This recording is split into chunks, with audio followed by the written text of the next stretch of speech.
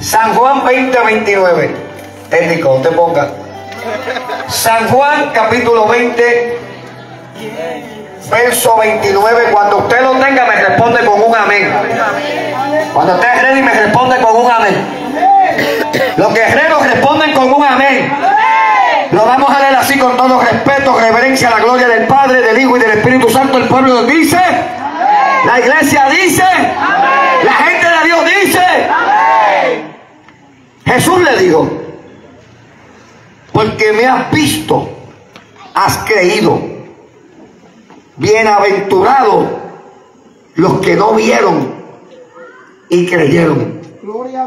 Bienaventurados los que no vieron y creyeron. Vamos a la guerra. Padre, en el nombre de Jesús, Dios grande, Dios bueno, Dios de poder, venimos delante de su presencia en esta noche, desde aquí de Residencial El Cotto en Arecibo. Dios mío, te pedimos que te muevas con poder, manifiesta tu gloria, que la unción de tu Espíritu fluya, que los dones de tu Espíritu se muevan a favor de esta gente, de este pueblo. Atamos los demonios y todo poder del diablo lo hacemos inoperante. Fluye tu presencia, Dios mío, sana, salva, levanta, liberta, rompe cadenas, Dios mío, manifestación de tu Espíritu en este lugar. Atamos los demonios, brujería, santería, espiritismo, que han roto los altares del diablo en esta noche. Gracias, papá.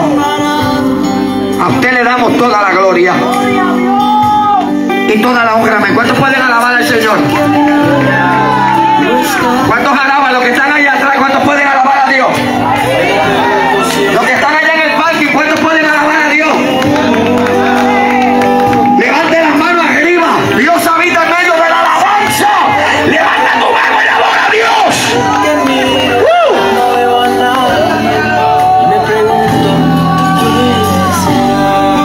En un aplauso fuerte al Señor. Siéntese el que quiera sentarse.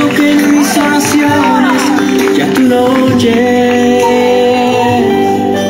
Cuando digo a ti, oh Dios, no me desampares. Oiga bien. ¿Quién era Tomás? Quiero que usted esté atento. ¿Quién era Tomás? Tomás era uno de los 12 discípulos que caminó con Jesús, que vio milagros, señales, prodigios. Vio los ciegos cuando fueron sanados. Vio los sordos cuando fueron sanados. Vio los muertos resucitar, los endemoniados ser libres. Vio la gloria de Dios por medio del ministerio de Jesús. Aquí estaba. Pero Tomás tenía una enfermedad que es la enfermedad más mala que puede padecer cualquier cristiano. No estoy hablando del COVID, no estoy hablando del cáncer. La enfermedad más mala que Ansalimagua que puede padecer cualquier creyente o cristiano es el incrédulo. ¡Aleluya! Tomás era incrédulo. Y es el problema que tenemos hoy. Hay incrédulos dentro de las iglesias. ¡Aleluya! Y tenemos incrédulos fuera de las iglesias. ¿Qué es un incrédulo? Una persona que se le hace difícil creer, que tienen que buscar evidencias.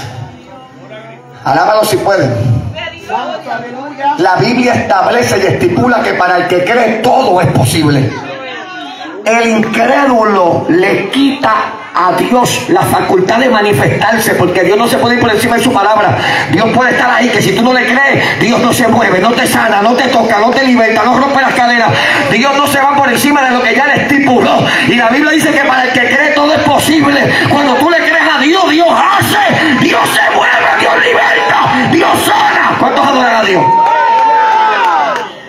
Oiga bien, dice que cuando Jesús resucitó, de las primeras cosas que hizo fue que se le apareció a sus discípulos.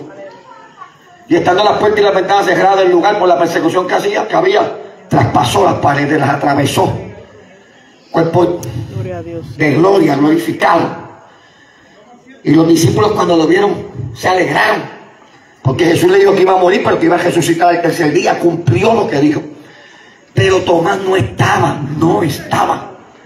Cuando los discípulos le dieron la noticia a Tomás, Tomás dijo, si no veo, no creo.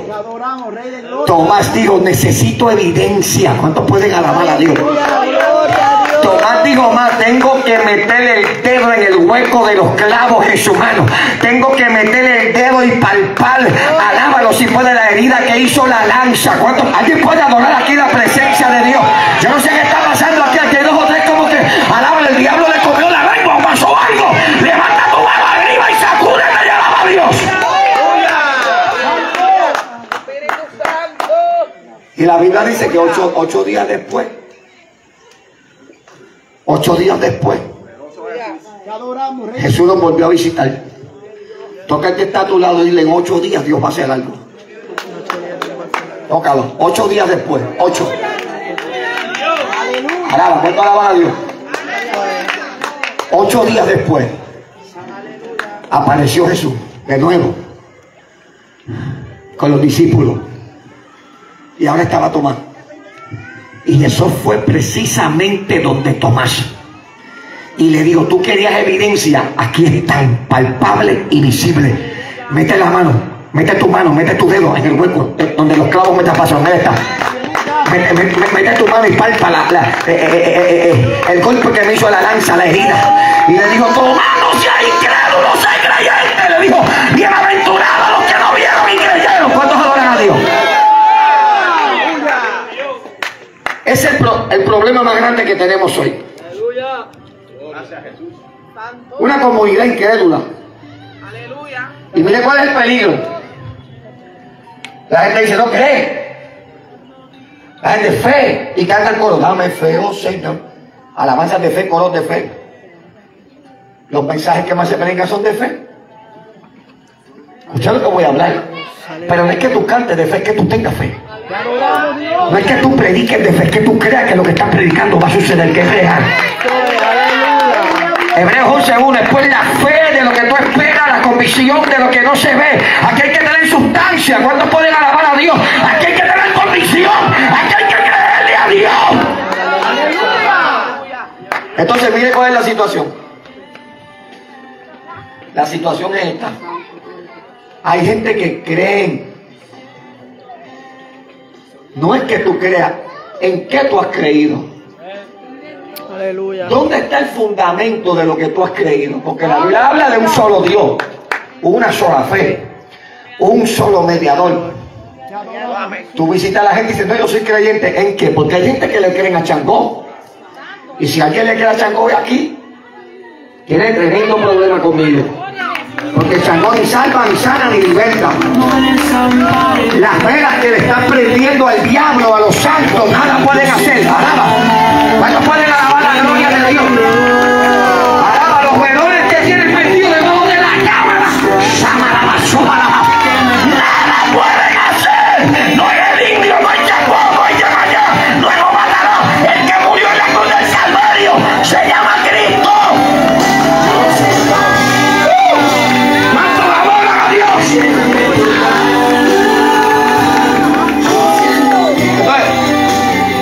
Hay gente que son devotos. Aleluya, aleluya. Hay gente que matan y pelean por su religión. Yo le creo a María y le prenden velas a María. Yo le creo a Santa Bárbara y son devotos a Santa Bárbara. Yo entré a una casa que tenía un altar con el indio y al indio le tenían un tabaco, porque el indio es el que fuma. Le va a dar cáncer a los pulmones al indio. Aleluya. Poderoso Jesús. Entonces, ¿tu fe dónde está? ¿Tu fe dónde está? ¿En el indio? ¿En un santo? ¿En San Pedro? ¿En Changó? ¿En el Eguán? Aleluya. ¿En Obatalá? ¿Tu fe está en dónde? En donde la viejita media de la esquina que te lee las cartas y te cobra 50 pesos, pero tu matrimonio sigue roto, tus hijos siguen en las drogas, sigues pelado, sigues en el vicio, sigues con la enfermedad. Siento la unción de Dios. Yo no sé dónde está tu fe puesta. Unos le creen, alábalo si puede, a los hombres, otros adoran a cantos de yeso, otros adoran estatuas, pero yo alabo a Dios que está vivo, que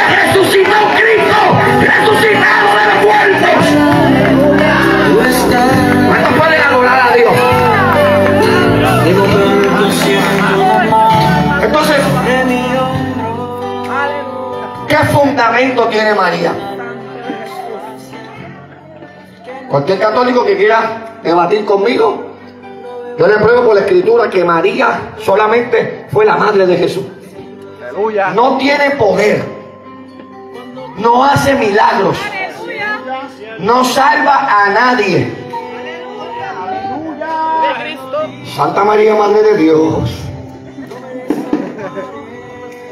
ruega por nosotros los pecadores. Hermano, eso es una blasfemia, porque María no perdona. Búsqueme por la Biblia donde María perdona pecados, redime el pecado, limpia el pecado. Búsquemelo. Tiene a María como un mediador. Jesucristo murió, resucitó, está vivo, la tumba está vacía, fue al infierno y le dijo al diablo: dame las llaves del imperio y de la muerte, aún mi man, estoy vivo. Cuando teníamos un padre en el infierno que pensaban que Cristo había muerto, se levantó de entre los muertos. Nadie tiene ese poder, se le dio nombre sobre todo nombre, le dijo al diablo: diablito, dame las llaves, aquí estoy yo, estoy vivo, yo tengo poder. Las manos del Señor. Aleluya. Escucha, el fundamento y la esencia Gracias, papá. de este evangelio es Cristo. Pedro le dijo: tú eres el Hijo de Dios. Y Jesús le dijo: bienaventurado Simón, hijo de Jonás, porque no te lo reveló carne ni sangre, sino mi Padre que está en el cielo. Y sobre esta roca, o sea, sobre la verdad que dijo Pedro, que Cristo es el Hijo de Dios, edificaré la iglesia. Aquí está parte de la iglesia, aquí está parte de la iglesia. Estamos alabando a Dios, hemos sido libres. Dios te libró, Dios te salvó, Dios te redimió. Ya no eres el mismo de antes, ya no fuma, ya no bebe, ya no te mete droga, ya no adultera, ya no fornica. Te perdonó los pecados y te dio poder para que te fuera demonio y sales enfermo. Eres representante de Cristo. Aleluya. Poderoso Jesús. Una sola fe. Si quieres pulsear, pulseamos. Una sola fe. Gloria a Jesús. Los testigos de Jehová pasaban por casa los fines de semana con los bultitos. Y yo siempre estaba lavando el carro temprano.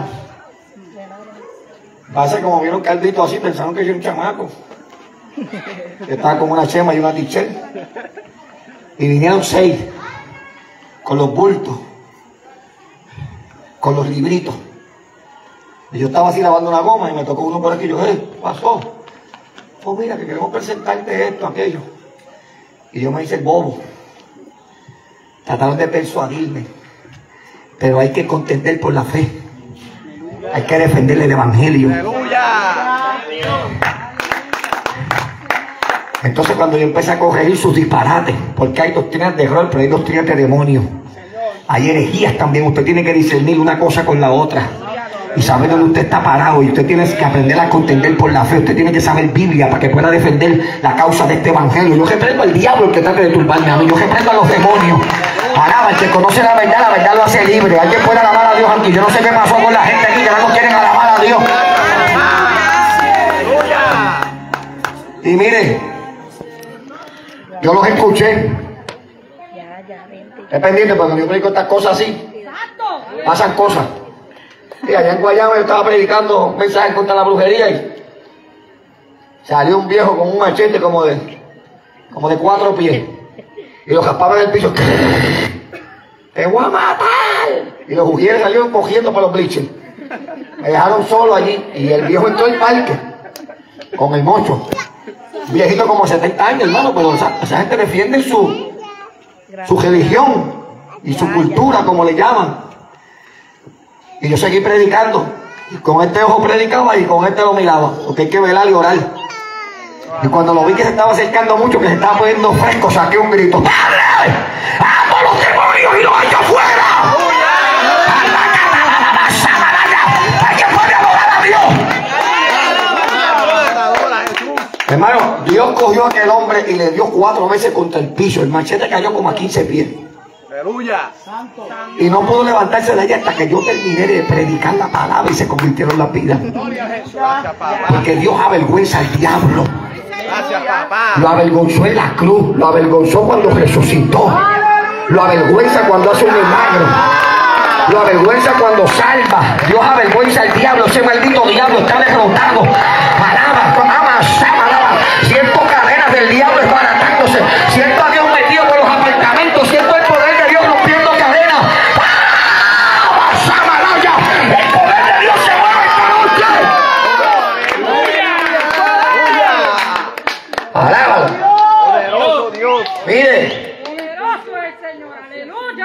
Cuando yo terminé de predicar un viernes, el hermano del pastor me dice, mire, ese hombre está ahí todavía tirado.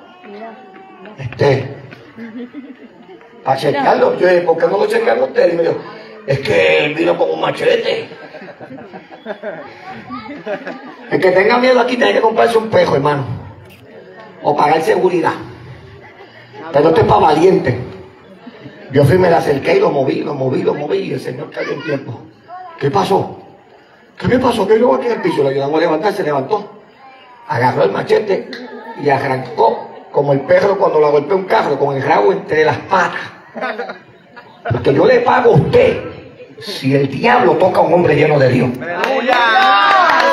Yo le pago a usted el día que el diablo toque a una mujer o un hombre que le creen a Dios. Alaba, ¿quién puede adorar a Dios aquí ahora? Alaba, es lo que yo vine a traer aquí esta noche, hermano. Yo vine aquí a predicar que un Cristo de poder grande y poderoso. Por eso traigo estos testimonios, hermano. Alaba la gloria del Señor. Porque es que para el que cree todo es posible. Todo es posible. El problema mayor que tenemos en la comunidad de fe de hoy, eclesiástica de hoy, de la iglesia de hoy, es la falta de fe. Se canta lindo, se predica lindo, se habla lindo, se viste lindo. Hay mucho ensayo de las bandas, mucho ensayo de los cantantes. Pero a la hora de la verdad, cuando se paran en los altares, están apagados. No hay fuego, no hay unción, no hay autoridad, no hay poder. Porque donde no se le cree a Dios, Dios no se mueve. Lo que hace falta son hombres y mujeres que le crean a Dios. Alábalo, hombres y mujeres que tengan experiencias personales con Dios. Tú quieres creerle a Dios, busca experiencias espirituales, vuelve a orar, vuelve a ayunar, acércate a Dios. El que busca a Dios lo encuentra, el que toca se le abre. Tienes que acercarte a Dios.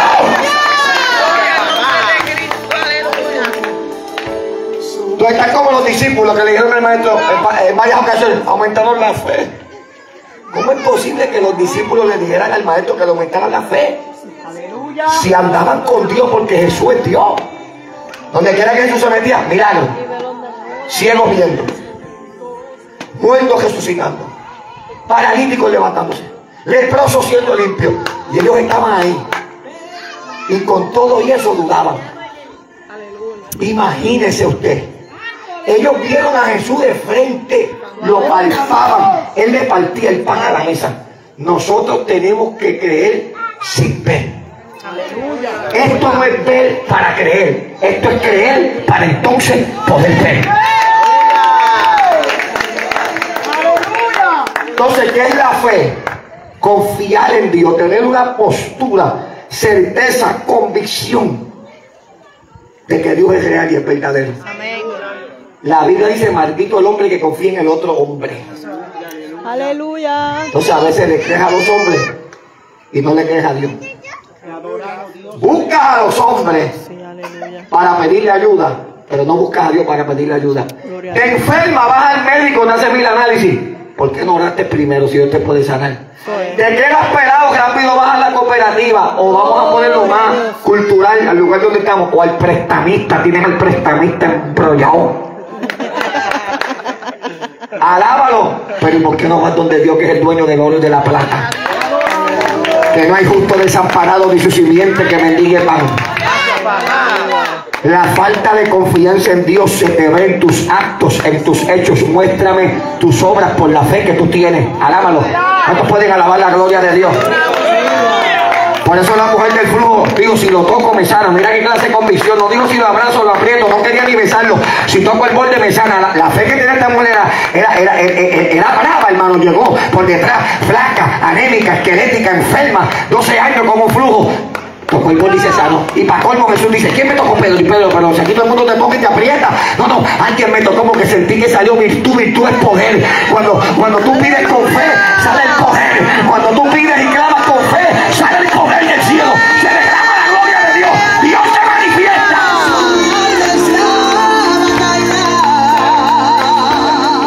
Estoy armada, no estoy sola.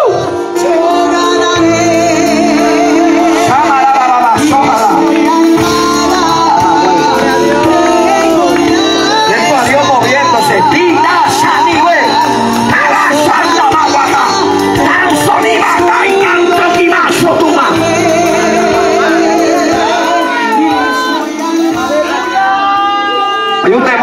muerte. Veo un adicto con una sobredosis que cae muerto. Veo un adicto que cae muerto de sobredosis. Hay demonios de muerte zarandeando por las noches este lugar. Se rompen las cadenas del diablo. Cancelo todo plan del diablo, todo demonio de muerte. Lo ordeno que se largue de este lugar en el nombre de Jesús. Fuera, fuera, fuera, fuera, fuera. Que desciendan los ángeles de Dios y es para pelear, a pelear, a pelear, a pelear, a pelear, a pelear. Se ha convertido esto en avanzar batalla. Se ha convertido esto en un lugar de guerra esta noche. Ángeles contra demonios, peleando la batalla. Que se vayan los demonios.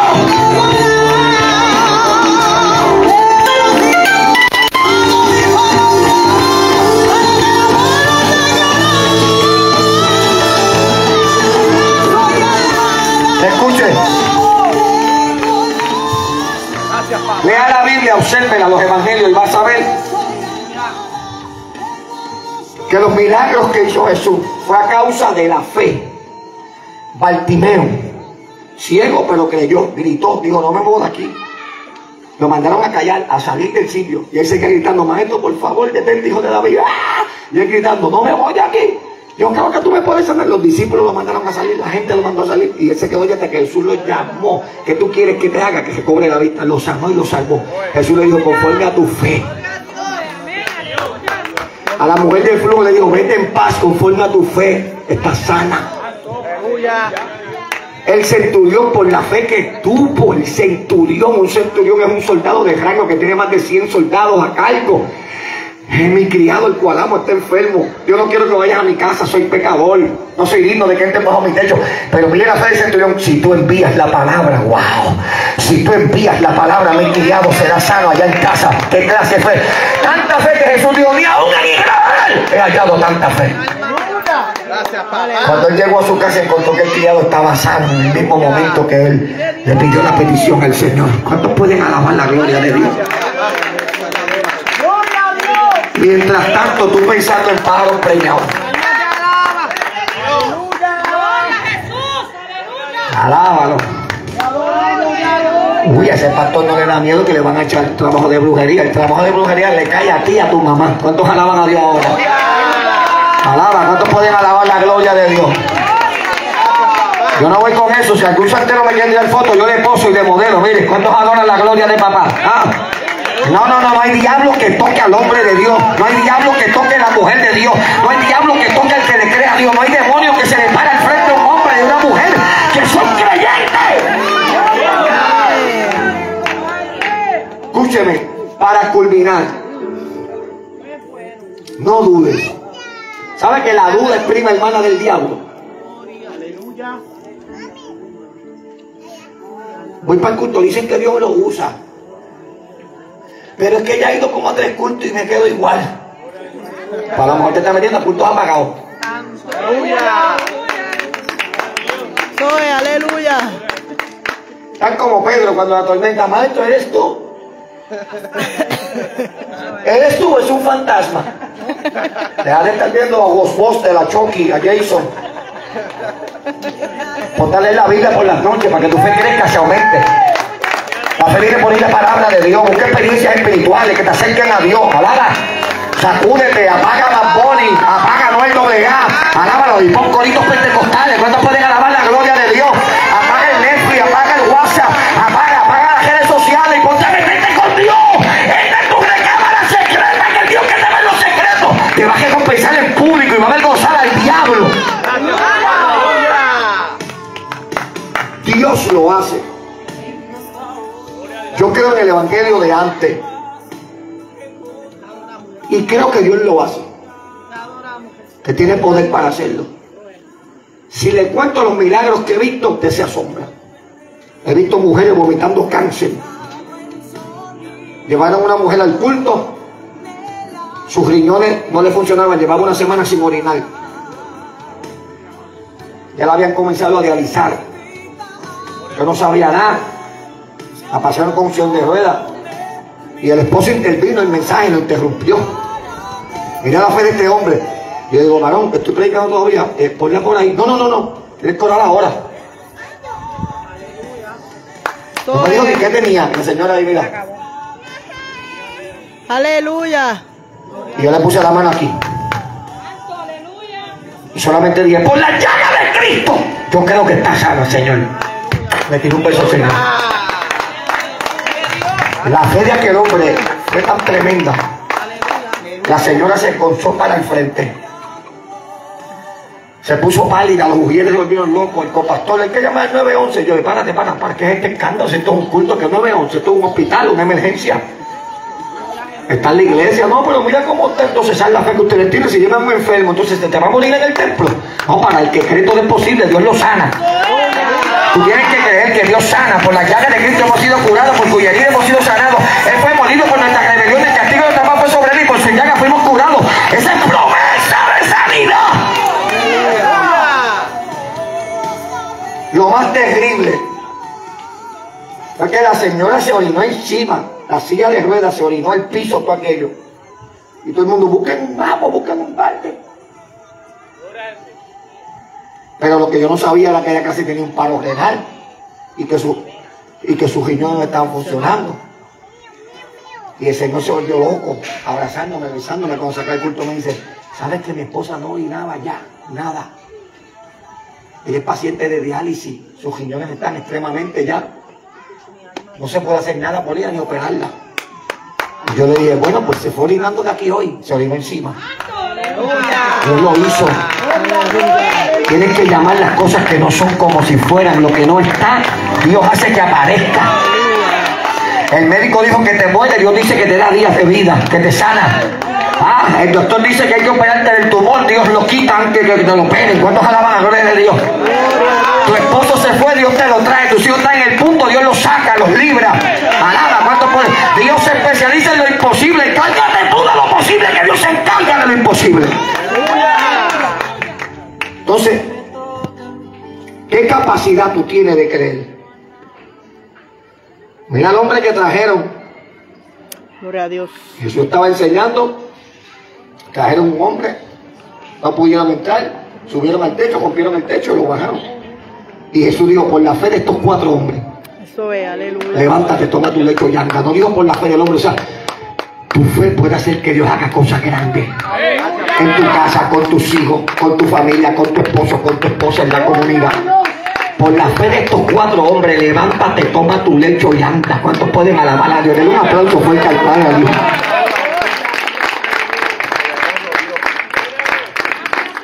Alábalo.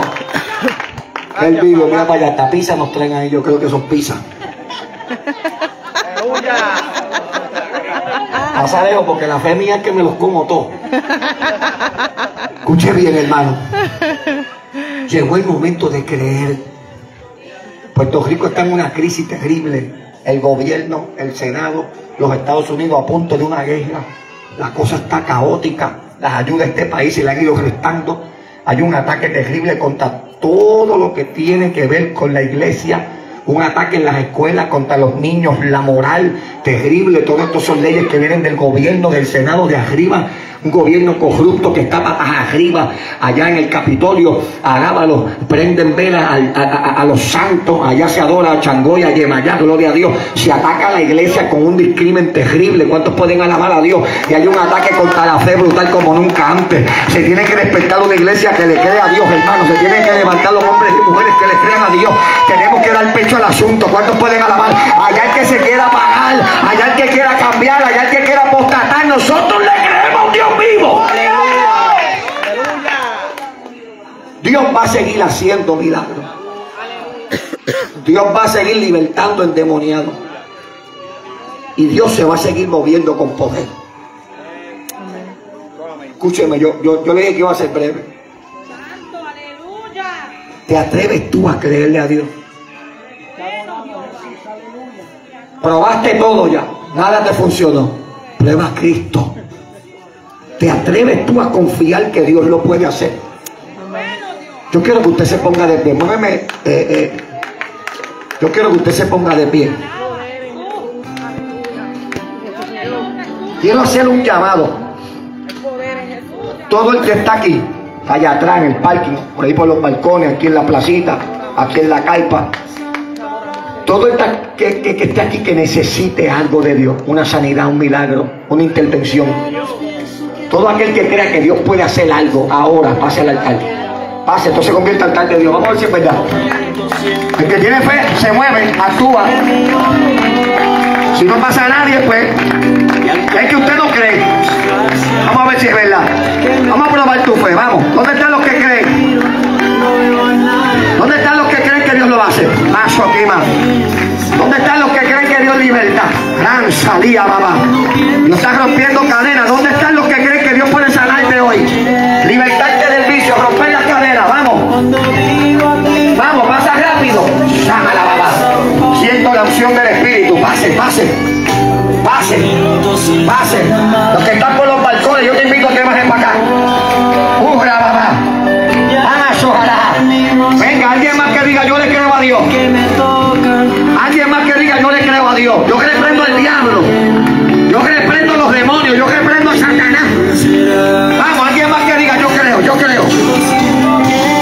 Pase, corra. El altar está abierto. El altar está abierto. Está abierto el altar de Dios. Bajita la música, Padre. Extiende las manos hacia acá. Las manos, todo el pueblo, las manos hacia acá, Padre, en el nombre de Jesús. Te presento a estas damas que han pasado, esta jovencita. Te pido que intervengas. Si hay alguna atada, libértala. Si hay alguna enferma, sánala. Mira los problemas que puedan tener, rompe las cadenas. Avergüenza el diablo, dale experiencia. Revela masita, lima la más, ojalá, iba baja, ya va, solija. Revélatele esta noche en el nombre de Jesús. Yo creo que usted las toca, yo lo creo. Yo lo creo, en el nombre de Jesús. Yo pongo mis manos sobre cada una de ellas y te pido que rompas cadenas. Ahora pongo mis manos donde ellas y te pido que obre, que te manifieste. Donde yo no llego, usted llega. Lo que yo no puedo hacer, usted lo hace. En el nombre de Jesús, en el nombre de Jesús, en el nombre de Jesús. Bájamela completa ahí un momento. Hay ataques terribles aquí, brutales, unos ataques terribles, mentales, que tú ni lo hablas con nadie. Y en las noches tiene a veces sueños terribles, unos ataques del diablo brutales. Son ataduras del diablo, que el diablo pone para que no te acerques a Dios. Te alejaste de Dios, ya no lo buscas como lo buscabas antes, ya no lo alabas como lo alababas antes, porque el diablo te tiene las manos amarradas, no puedes alabar a Dios. Pero hoy se rompe, hoy el Espíritu Santo va a romper las cadenas, vas a sentir esa depresión que el diablo te quiere meter encima. Tú no es para que estés en depresión, sacúdete, sacúdete, sacúdete. Hay unción de Dios que te toca, hay unción de Dios que te toca, hay unción de Dios que rompe las cadenas. Pon la mano en el pecho de ella. Dios está hablando, Dios está hablando, Dios está hablando. Malaki baba sama, ruja mahalía baba seta. Metita mi sonda aquí más ojalá. Rukutututu mi cinta. Rama quita más okuma. Misae. Sama pastora, la mano del pecho de ella, del pecho. Sotututu, kamakutu debe. Rama katematuti mi cinto que lo bata guantito el lucuche. Y tapado su suelo. Y la jala. Santa aquí. Hay cadenas que se baratan. Hay cadenas que se baratan. Ese dolor tiene que dejar que Dios lo saque de ahí. Tienes que dejar que Dios lo saque. Que Dios lo saque. A veces sientes reír, pero no puede. El diablo no te deja ser feliz. Pero hoy se va. Lo que te molesta se va.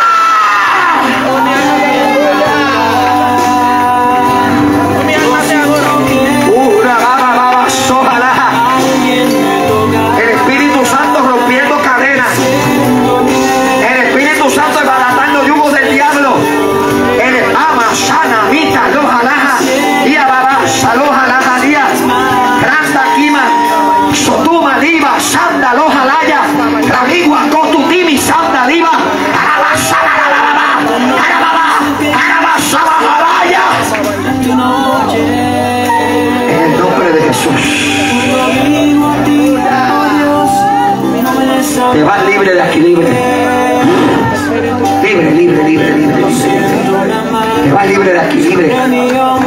Libre, libre, libre, libre, libre. Wow. Wow. Espíritu Santo. Pon la mano en el pecho. La mano en el pecho de Dios. Ponla. Sí, la mano, agua. Suta, agua, aquí, más hoja. saco cultivo. Busti mala vida sojalía. Ronditi nito tima sojalama.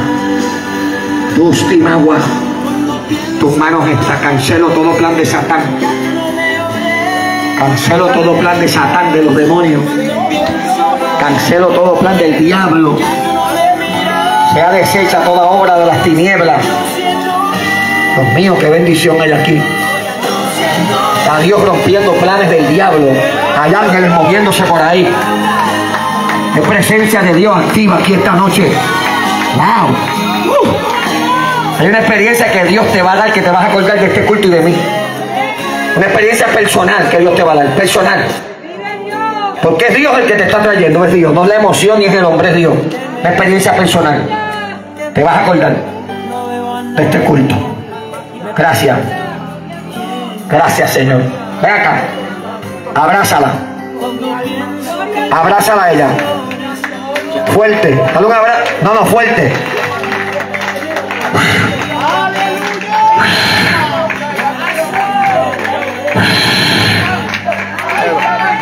Abrázala fuerte, fuerte.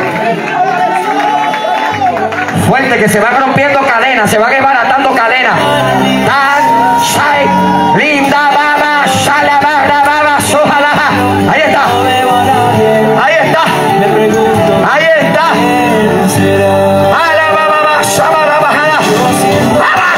Ahí está la unción. Viene más fuerte, viene. Viene más fuerte. ¿Cuántos adoran a Dios? ¿Cuántos adoran a Dios?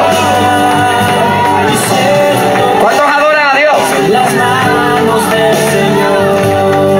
Wow. Y siento que son las manos del Señor. Pastora, pon las dos manos en el pecho de ella, las dos manos. Las dos manos. Tú eres poderoso, Dios.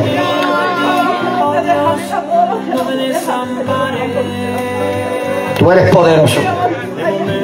Ven acá. Métete aquí.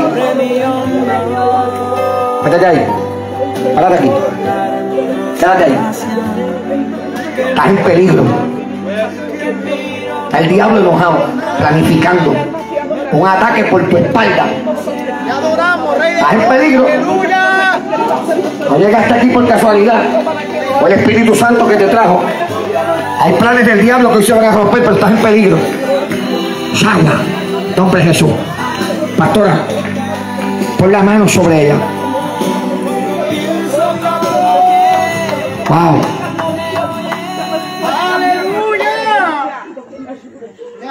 Wow. Yo le voy a decir algo. Cualquier trabajo del diablo aquí se va a desbaratar. Cualquier trabajo de los demonios aquí se va a destruir. Lo haya hecho tu padrino, lo haya hecho tu madrina, lo haya hecho el babalao más grande. Aquí el grande se llama Dios. Wow, yo no sé, pero yo siento algo aquí. Párese aquí, hermana, párese aquí. ¿Qué usted quiere que Dios haga? Pastora, apriétala, dale un abrazón. Dios está aquí moviéndose. La unción del Espíritu Santo está aquí moviéndose. Las cadenas del diablo se han roto, los planes del diablo se han desbaratado. La unción del Espíritu se mueve, las velas se han apagado. El altar de Dios está prendido aquí esta noche. ¿Cuántos pueden? ¡Alaba que Él vive, alaba!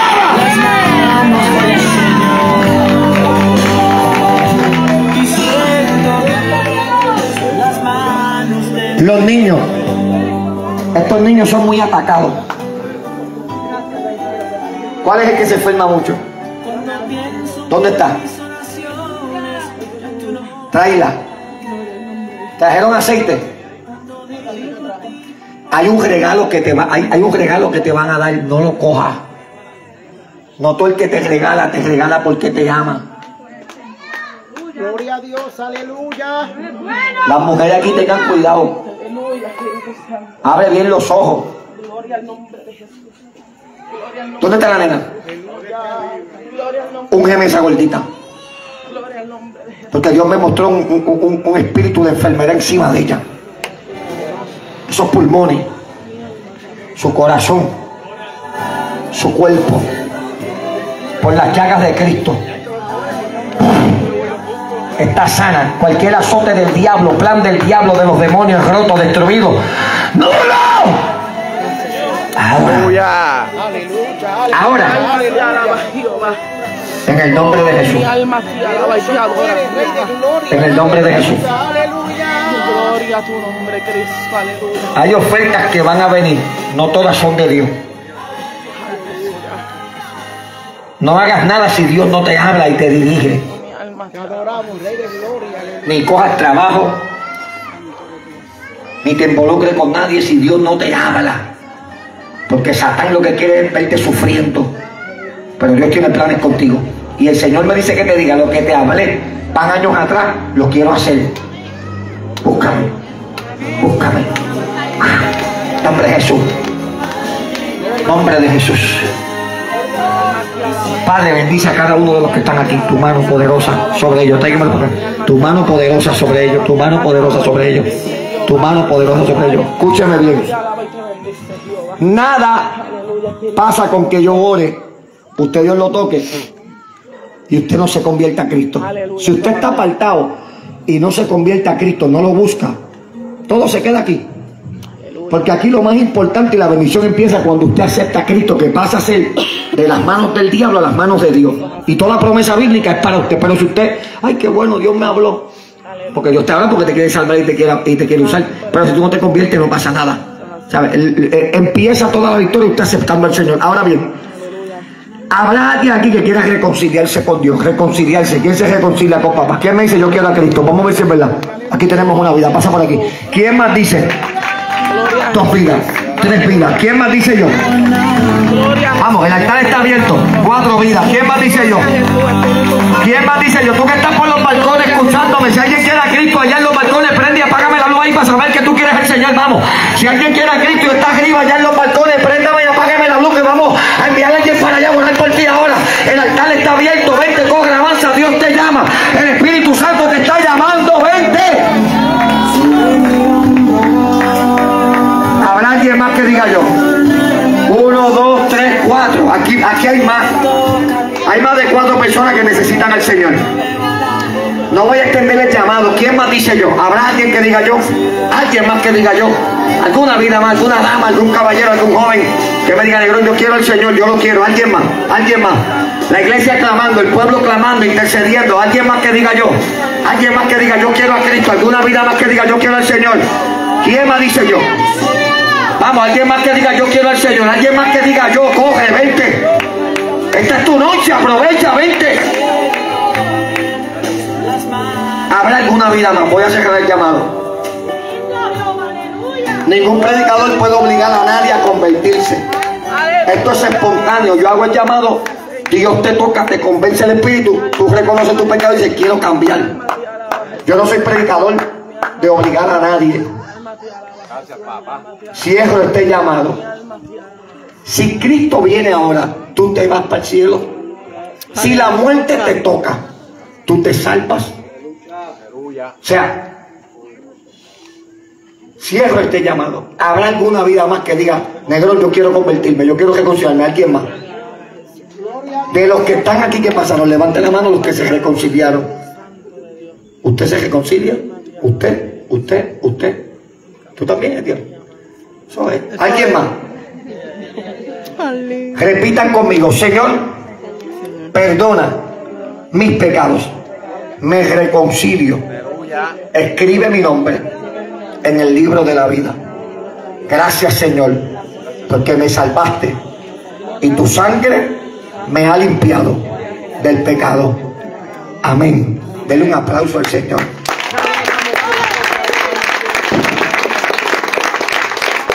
Hasta fuegos artificiales están cantando por ahí. A su nombre, gloria. Puede volver a su silla, puede volver a su silla, puede volver.